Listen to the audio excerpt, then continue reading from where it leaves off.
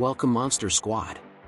Hey everyone, have you ever played Minecraft and stumbled upon the Endermen? These creatures may look simple, but they are far from it.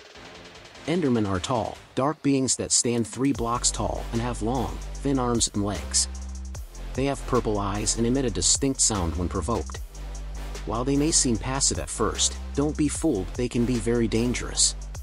Endermen have the unique ability to teleport, making them difficult to catch or attack. They can also pick up and move blocks, making them a serious threat to your structures. So be careful when you're building your base or exploring the world, because an Enderman could be lurking around any corner. But did you know that Endermen are sensitive to water? They will take damage and teleport away if they come into contact with it. This weakness can be used to your advantage when fighting them or trying to keep them away from your structures. Endermen also have a rare chance of dropping an Ender Pearl when defeated.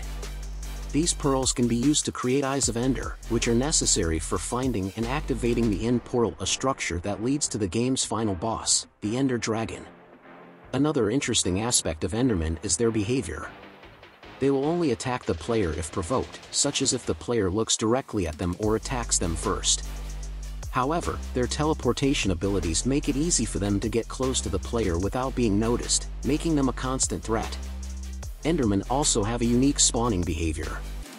They only spawn in certain areas of the game world, including the end dimension and certain biomes in the overworld. This means that if you're looking to find and defeat Endermen, you'll need to know where to look.